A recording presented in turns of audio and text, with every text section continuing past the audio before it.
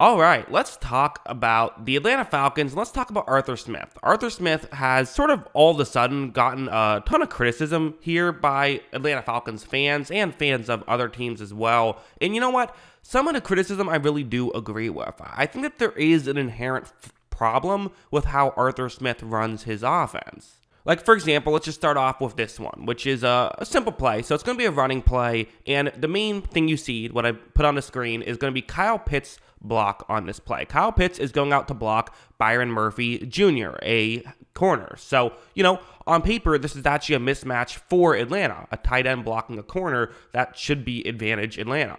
However, watch Murphy really just sprints through the air. He's able to go by so quick that Pitts wasn't able to get over and make the block. So, okay, good job by Murphy Jr. You're in a situation here where this is actually Tyler Algier, not Bijan Robinson.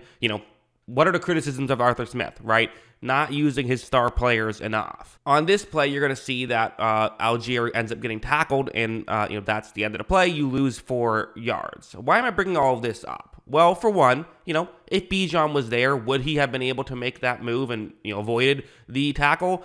I don't know. That seemed pretty kind of dead in the water to begin with, which is why a lot of people are against drafting halfbacks so high in the draft to begin with, because of that very logic. If you don't block in front of them, not a lot of halfback can do, whether it's Bijan Robinson or Barry Sanders. There's only so much you can do, right? But the main reason I'm showing this play is a different reason. So this was a 1st down and 10. Okay, you want to run the ball a lot. All it takes is one thing to go wrong to completely throw you off of your football game. Now you're in a 2nd and 14. You kind of can't run the ball at this point, and you're stuck in obvious passing situations. The whole way you run your offense is, are we passing or are we throwing? You don't know. Well, if in this situation, you've now screwed it up. So it really means not that you have to be perfect, but you almost can't take these losses of plays. And honestly, even stuff like this, where it's going to be a 2nd down and 10, I really don't love running the ball here. I don't, because it's guaranteeing almost that you're going to have to put the ball in your quarterback's hands to try and get the 1st down.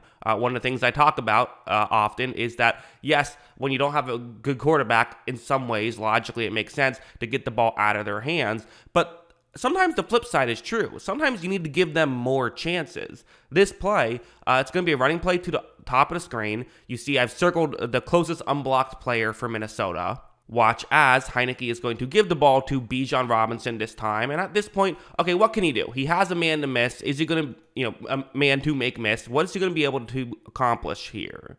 Well, as you see, he's, going to get 3 or 4 yards on that play. That's not a bad play by Bijan Robinson. He did what he could do on that play. But it's just the thing of, realistically, these kind of things, running on 2nd and 10 like this to set up a easier 3rd down, it works a lot better when you have Derrick Henry, which is when Arthur Smith had his most success, right? Building an offense around Derrick Henry makes sense, because Derrick Henry, one guy to miss, seemingly makes him miss a lot. Bijan Robinson still makes the one guy miss a good chunk. Like, he's still really good as a running back, obviously, but he's not the best running back in the past 10 years like Derrick Henry was. Maybe Bijan can get there. I don't know. He's still young. But for now, that's how we view it. And then, going over to a play like this, there's no denying the quarterback thing is an issue. The quarterback thing is absolutely an issue. I mean, you had to make a quarterback change midway through the season, despite the fact that you had a winning record. Clearly, the quarterback issue is a real thing. This play, it's going to be a 3rd down and 7. They're trying to get the ball to Kyle Pitts. Because, again, let's talk about the Kyle Pitts and the Drake London thing. Those guys not getting a ton of touches, despite the fact that everyone kind of is confused. Hey, you spent all these high draft picks on skill position players, Drake London, Bijan Robinson, Kyle Pitts. Why aren't you feeding them more?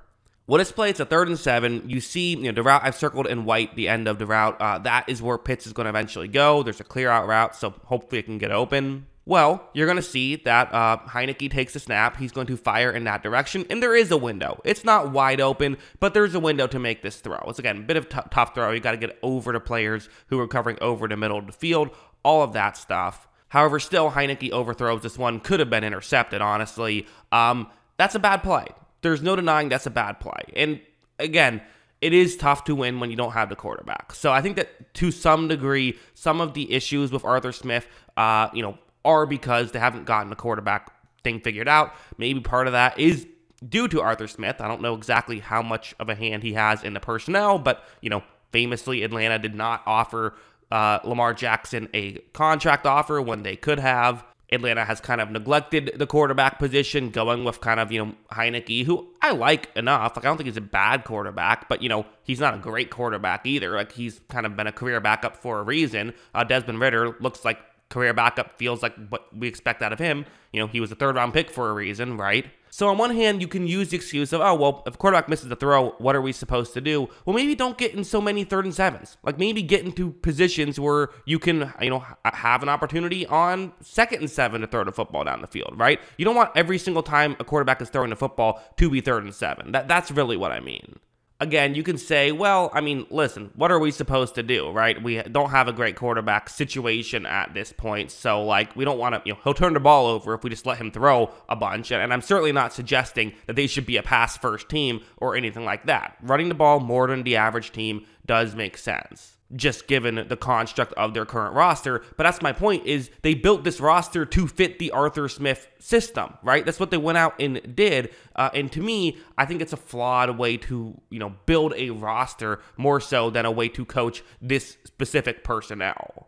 Because going over here, I'm sure that what Arthur Smith defenders would love to bring up, and it is worth bringing up, the scheme can absolutely set up certain guys to get open and pick up some big yards. Like this one, it's a play action. You're going to see Heineke roll out towards the bottom of the screen, and you have, a player who's going to be going underneath right here. That player is Mac Hollins, so notably not a, superstar receiver here, but Mac Hollins. Okay, let's see what happens. So, Heineke takes a snap, runs the play action, and you see Hollins is getting ready to be open underneath. Like, there is, not a ton of separation, but there's some, and the player covering him is a linebacker, so this might as well be a ton of separation. As you see, Heineke is going to flip the ball to Mac Hollins, and they pick up a good chunk play right there. And when the Arthur Smith scheme is working, this is what it can do. You can scheme guys open, you can make these things happen, you can get Jonnu Smith 100 yards like he had in this game, and in the occasional situation where you have a 3rd and 7, that's when you look towards Kyle Pitts and when you look towards Drake London. Kind of similar to what he did in Tennessee, right? A.J. Brown was not the player with Tennessee that he is now, even with, he had some injury issues in Tennessee, but still, he, yards per game wise, he's still much better in Philadelphia than he was in Tennessee. 2 out of those 3 years was when Arthur Smith was there. The 3rd year, Arthur Smith's scheme was still there. A.J. Brown, he made a lot of good things happen on specific 3rd downs and was still able to be an effective part of the scheme with the over-the-middle routes as well. But definitely, we've seen, he didn't reach his full potential until he left. And we're seeing a situation now where, listen, I don't care about fantasy football. I don't even play fantasy football except for the one league I've been in for, 10 years, and I always finish last in. 100%, you can't be looking at the statistics. Kyle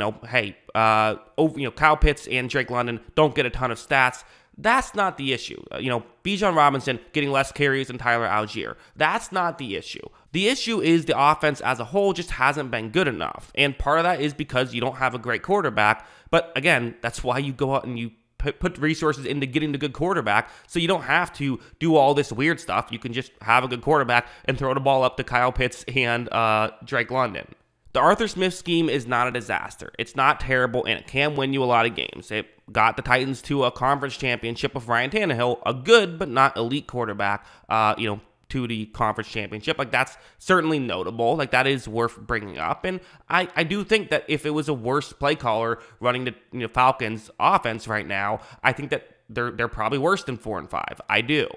But to me, the issue is less about what they're doing with their personnel and more about how they pretty much intentionally went into the season with this mindset. And while it's not been a total disaster, why are you aiming to not be a disaster? You should be aiming to be good. That's how I view it. But yeah, those are my thoughts. What are yours? Let me know in the comments below. Always love hearing from you. And of course, as always, thanks for watching.